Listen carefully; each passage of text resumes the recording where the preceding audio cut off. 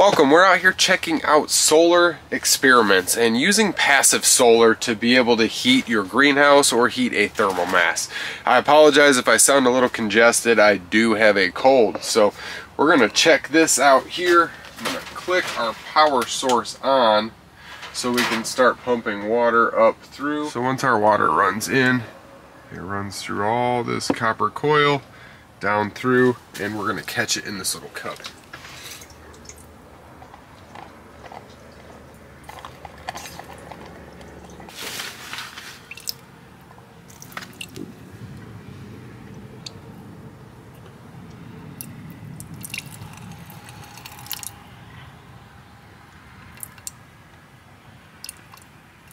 Tends to be a little sporadic early in the morning. We've got a lot of heat buildup in there. I can already see steam rising off.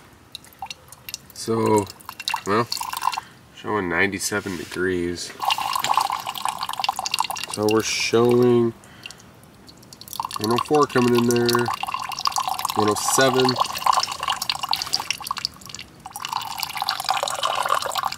So we've got about 54, 53 degrees on the water in here, and it was between 53 and 55 in the tank, overnight temps.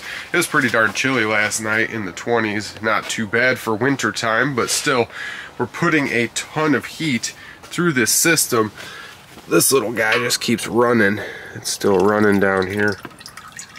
It's just up against the wall, so it's not making much noise there. So this is just a little autonomous system. I will turn the timer on. It'll run for 15 minutes. So as we're building those temperatures up for 45-minute intervals for every hour, we are going to purge that heat every 15 minutes. So we will cycle through all 50 feet of copper, and then it's still running down here.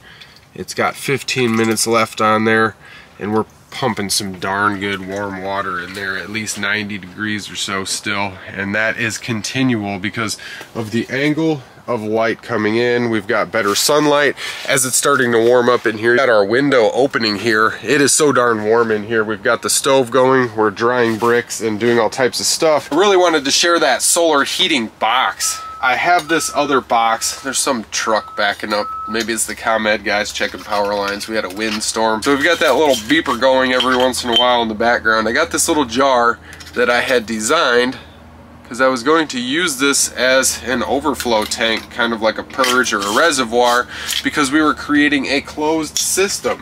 Now you can see this tank down here and the lines running to it. When I click that on button, I have this hooked up to solar power, just a 12-volt simple solar. I got both these fans wired together, and I have a pump here, this little tiny pump.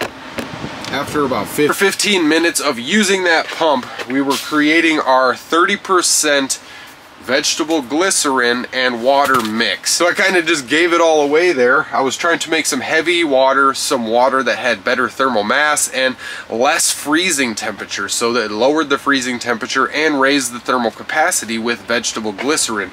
So we had mixed it up in this tank here. We were filling our system, and this little pump died on me. So I'm gonna set up another pump. I just wanted to get this out here and wanted to show it today. We've got our solar sandbox that is actually gonna pump the heat through it.